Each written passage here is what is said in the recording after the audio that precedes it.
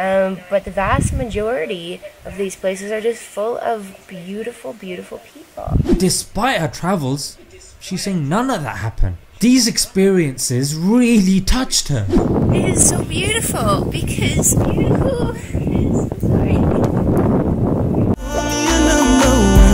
baby, you can call me a superman. Hey guys, welcome back to our channel. It's your girl Fanny Lungu back with another reaction video. So today we're actually going to be reacting to a Canadian travel biker accept Islam, and I'm excited to see how this goes because everyone's story is always different at the end of the day. So without wasting time, let's get into the video. Assalamu alaikum guys, and welcome to another episode of A Smile to Jannah. Alright guys, so some of you guys have sent me this bit of news about Rosie Gabrielle, a Canadian solo motorcyclist traveler who's been traveling across these countries, and she's accepted Islam. Naturally, I didn't just want to bang it out and just cover it very briefly. I wanted to go through her stuff and see what she's actually gone through and sift through her material. And alhamdulillah, I feel I'm at a good position now to make this video. Rosie has travelled many countries, from the likes of Canada, the US, South Africa, Vietnam, Cambodia and so on. But it was her travels in the Middle East and the East, I don't know where Pakistan comes, but I guess in the East, that really affected her. Rosie lived in Oman for 9 years and she enjoyed her experience there. She was also aware of the negative media portrayal of the Middle Eastern people and the Muslims.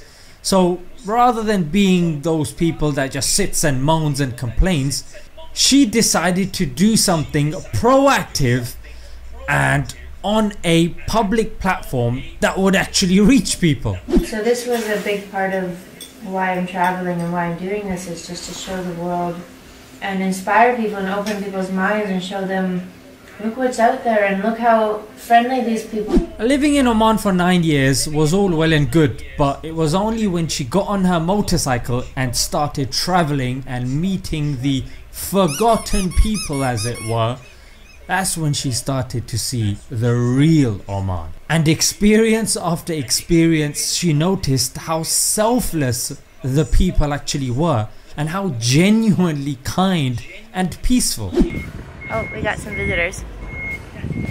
Salam alaikum, كيف حالك؟ ما في مشكلة. صورة. ألوة صورة. في معي. شكرا جزيلا. The gentleman here was the father from the local village that I had visited yesterday. He was very intrigued to see me alone on the side of the mountain, camping by myself, and riding this giant motorbike. He then proceeded to offer his help to pack away all of my things. What an amazing, amazing fellow. Again, just reassuring my faith in humanity and people. And these people, they don't want anything. They don't want money. They don't want me. They just genuinely want to help. Because naturally people put her off by saying, you know, you're a solo woman, this can happen and that can happen. Like, there's this whole stigma and thing about Muslim countries and they're so dangerous, and okay, I'm sure there are parts of some countries that are dangerous. Yes, I'm not denying that.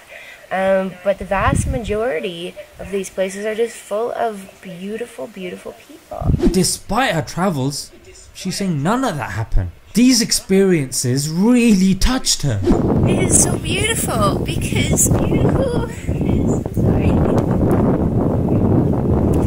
don't normally cry like this. And I can share that with the world, and what a gift. What a gift. And people say, why do you do it? Aren't you scared?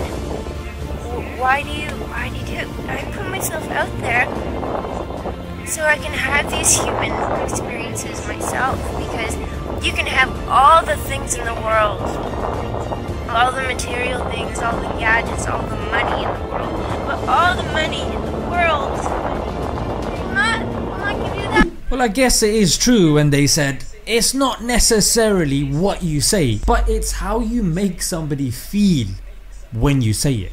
And after Oman, she visited Pakistan and she noticed more things, like how, you know, respectful the men were with regards to her chastity, and again the selfless nature of the people there. No matter where I go, I'm always around men all the time. And there's not one moment where I feel threatened, where I feel scared, where I feel disrespected. And indeed we can say Pakistan is secular and this country is secular, but ultimately it was the people that were following and practicing Islam that won her heart. And that's why I say the best form of dawah, propagation, is that which is done through your actions. It doesn't necessarily have to be your long speeches and your long debates and discussions. It could just be practicing an element of this beautiful faith. And that's exactly why she said this. Muslim people, I've traveled a lot, and by far the most generous, kind, amazing people. And she got this from sitting with the Bedouins to sitting with the poor people or forgotten people of these countries who lived their lives very simplistically, following basic teachings. And she got to see this. And let's face it, the media is not going to report this. And it was the accumulation of her experiences that was enough to make her change the entire direction of her life. It is true that travel broadens the mind. And let's face it, a lot of us do like to go on holidays, but we just go to the resorts, catch a bit of the sun and then come back. We don't get to meet the actual people of the country and experience the country and the culture. And when we leave these resorts to actually do so, it will increase our faith, because we'll get to see the beauty that Allah's put on this planet. And I want to end with this. If Rosie or somebody else who has accepted Islam is watching this video, I just wanted to say welcome to the family.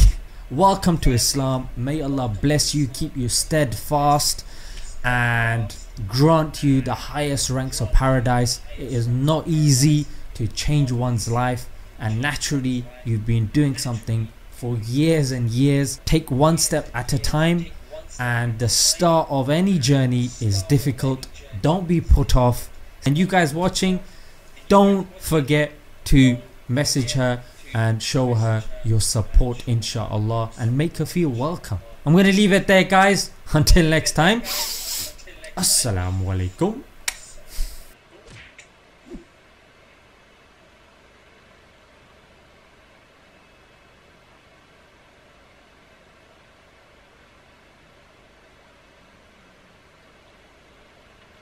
Such a beautiful video. I mean, I like what he said at the end of the video. Take one step at a time. I'm sure for her to convert or change her mind about whatever she was following to Islam, she must have really been touched or have been studying or looking into this for the longest time possible. In life, you don't have to rush through decisions. Take your time, study something, not like school study, but look into something. Because once you find yourself wondering, you always find what you want. Maybe this is what she wanted at the end of the day. Also, he made some very good points in the video. Many parts we won't be shown by the media. Many parts we have to find out when we visit maybe the local people or local activities or local anything. Instead, when we're tourists, we find ourselves mainly going to touristic places that are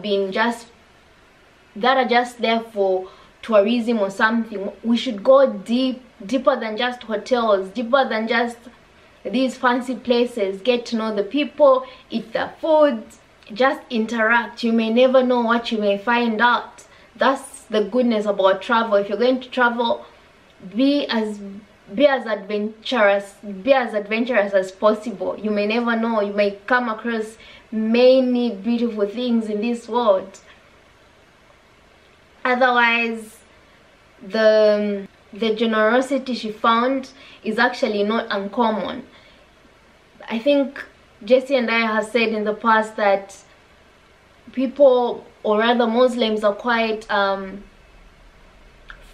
friendly, but they're quite nice. They're willing to help not only their people but other people as well. That's what makes the all of them just beautiful. I love this video. I love that she found what she wanted. I like how beautiful this video was. Everything was just nice. I hope you guys enjoy watching this, and yeah, let me know how you feel about this video and how you feel about my reaction. Make sure to give this video a thumbs up, share it with your friends, and of course do not forget to subscribe, and I'll definitely see you in my next reaction video.